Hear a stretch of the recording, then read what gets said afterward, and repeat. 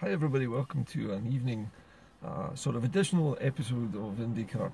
It's not often I decide to sort of add on a little bit of programming to the end of the day, but you know how occasionally you get one of those light bulb moments where you have an idea and you think, I really should do something about this before I forget about it. Well, I had a moment like that this afternoon.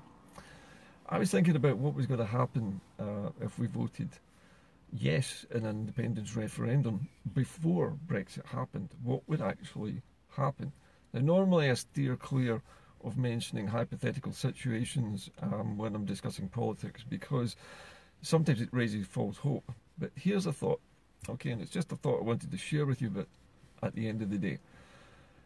Imagine that we have our independence referendum without the Section 30 order. The UK government doesn't recognise the result, okay? But we have our independence referendum. It is fully and transparently run. It's fairly run. There's no vote tampering, no postal votes. Everything is done clearly and in public view.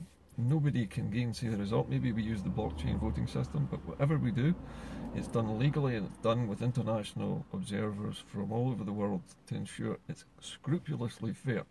And assuming that we win this, let's say we won it with a reasonable majority, say something like 65% of Scots voted to end the union with England, then what should happen next? Now, it was at that point I thought, well, what would happen if we voted yes just before Brexit?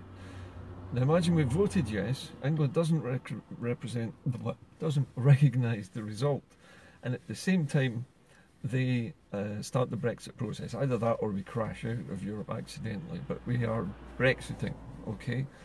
Now at that very moment, Scotland is in a kind of limbo. It's between being in the UK and being in the EU, being an independent country and being still part of union. It's in the middle of all of this. What could we do with that moment? And the thing that struck me that we could do with that moment is to go to our friends in the European Union and say, listen, we warned you that we were going to vote for independence and it's happened now. We have the mandate from our people to end the union with England, but they won't accept it.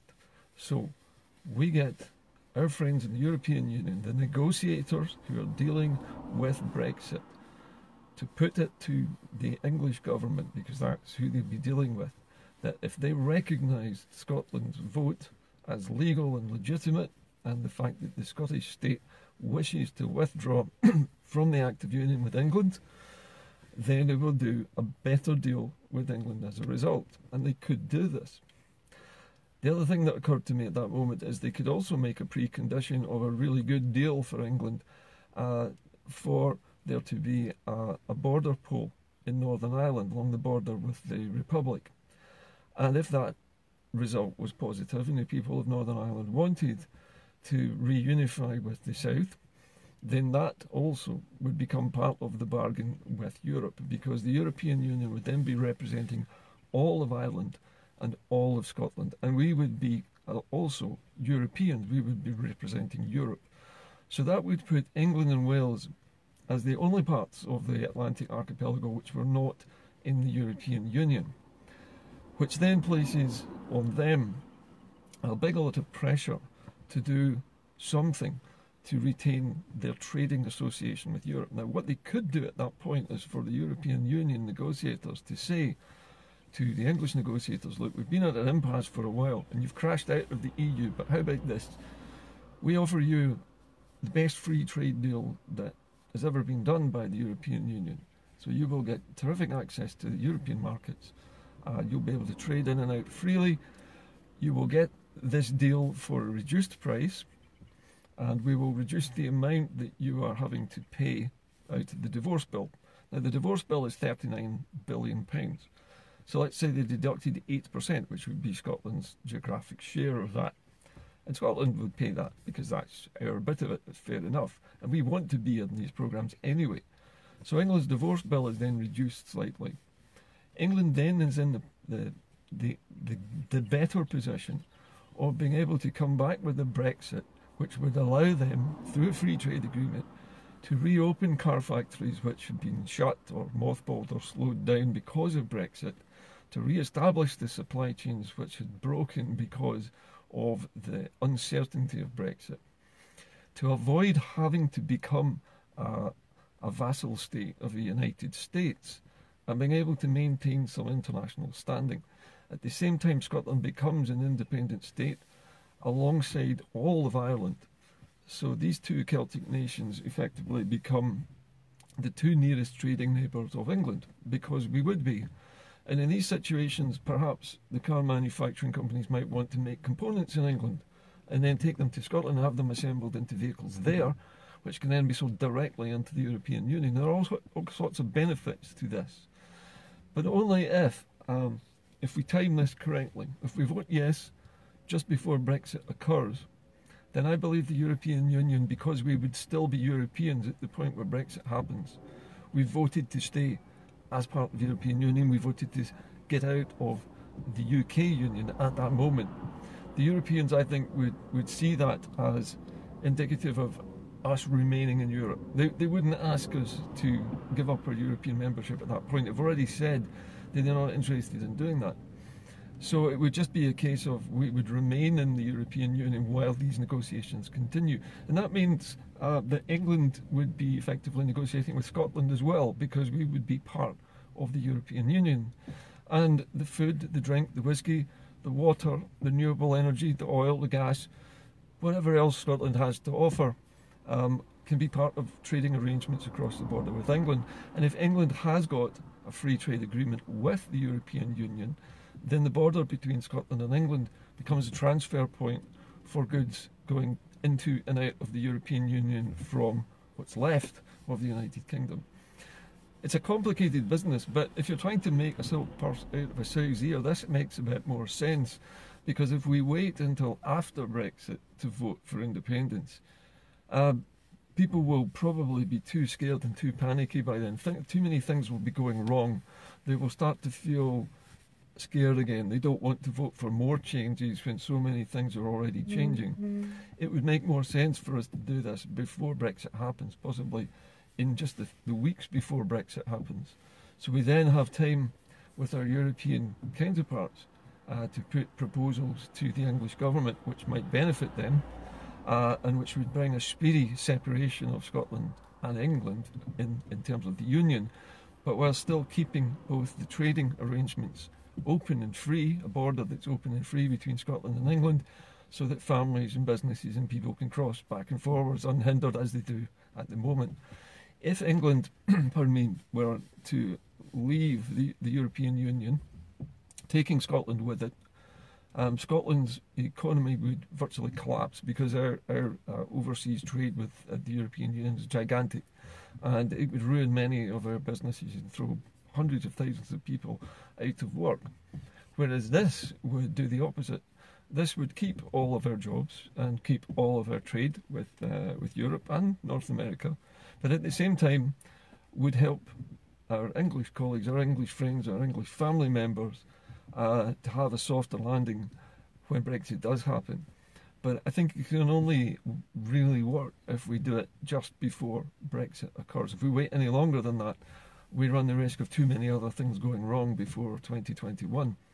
And many people have said in the papers today that the signified end date for the new independence referendum of 2021 is far too late, because Brexit will have been over by then, by over a year. Things will have got significantly worse by that time, and we don't know what will have happened to Scotland's industries, our jobs, our health service. We don't even know if our Parliament will remain open. We don't even know if the British state would allow that. We don't even know if they would have restarted a dodgy nuclear power station, which then blows up and contaminates massive areas of Scotland. We don't know a lot of things. There's so many things could go wrong. So surely, as I've said many times in this programme before, it's best to get your retaliation in first. We want to preempt all of these things before they happen, so they don't happen. I worked in the past in health and safety as an accident investigator and also as a health and safety advisor for a few years. And one of the things I do know is that where a risk of something happening exists, the best way to prevent that happening, whatever that incident is that's potentially going to happen, the best way to do it is to remove it completely by taking action that prevents the circumstances from coming about. And I believe that having an independence referendum shortly before Brexit will stop all of these potential disasters occurring and allow both Scotland, Northern Ireland and England the chance to renew their relationship with each other in a peaceful way without the strife that everybody is so scared of and without the job losses that everybody is so worried about. The European Union wants a workable solution. The European Union is expert at compromises and finding solutions to very complicated international diplomatic problems, and it is brilliant at it.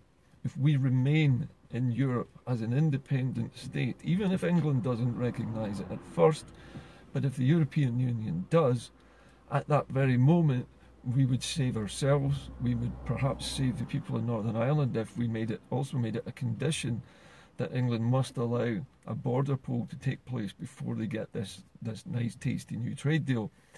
There are a lot of things that could be negotiated this way. The whole situation could be turned around, and the poor English people who face the worst of this, English and Welsh people I should say, who face the worst excesses of this accidental Tory Brexit, this catastrophe, could be saved from a lot of the grief if we just act first. Not just for our own good, because it would be for our own good, but for the health and the welfare and the good neighbourliness of our friends in Ireland, both north and south, and also in England, who we want to keep trading with and we want to stay friendly with. We want to still play football with them. We want to go on holiday in England. We want them to come here. You know, just because a political union breaks up doesn't mean the country has to be enemies with its neighbours. And I can see that the European Union the whole idea of the European Union is to prevent such border warfare and to prevent countries from falling out with each other. That's the whole point of the European Union. So have a think about what I've said. The idea of having the indyref just before the Brexit is due to happen, whether it's accidental or deliberate, doesn't matter. And we speak to our European colleagues in the European Union after we've secured our yes vote and say, look, the people of Scotland have spoken, the English government's not listening to this, we want you to help us negotiate with them, and we have stuff to trade with England, and you know that Scotland is a good European country. We'll take on our share of the debt because we want to continue the projects that were started in Europe. We are part of them, the scientific research, for example. Some of the social funds that have been started, we want to continue with that.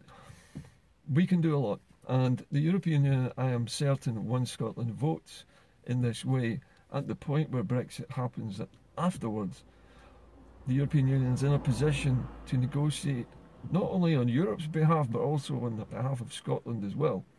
And that's something that we've lacked up until now, is some muscle to force the English government to recognise a Scottish independence vote. And by putting a new deal to them, the European Union could allow that to happen. They could help England to recognise Scotland's sovereignty and its decision to end the Union, and at the same time it could offer England the chance to renegotiate the entire Brexit package, completely redesign it in light of the new circumstances, to create something which works better for all of the countries on these islands and which works perfectly in tune with Europe as well. That way everybody gets something of what they want. It's not perfect. The Brexit that happens won't be absolutely perfect, but it'll be a hell of a lot softer than what's being proposed at the moment, and the accidental Brexit that looks like it's going to happen could be prevented. The cliff edge could be prevented if we do this. So these are just my first thoughts. I haven't had a chance to game through the entire thing and figure out what would happen if A, B or C happened. But I'd like to just throw this out there, and if anybody in the European Union happens to watch this blog, please get back to me and let me know what you think, and what you think the European Union's negotiators, people like Guy Verhofstadt, Michel Barnier, and Mr. Juncker, who I believe is retiring soon, and Donald Tusk, all of these big hitters in Europe would think of an idea like this. of, by recognising Scotland's sovereignty and its new independent statehood, we could help England to get a better deal. All England has to do is recognise Scotland's independence, and we can take the brakes off Brexit and make a much better deal with the European Union, and everybody wins. Borders remain open. England is out of the EU but still able to trade. Scotland is sitting comfortably in the EU for as long as we wish to be there, or we might wish to renegotiate our terms as well. But it leaves all the options open, and it prevents the kind of strife that I worry about, and I think everybody worries about post-Brexit. Anyway, I'll leave you with that tonight. I'm off. I'll see you all tomorrow. Bye.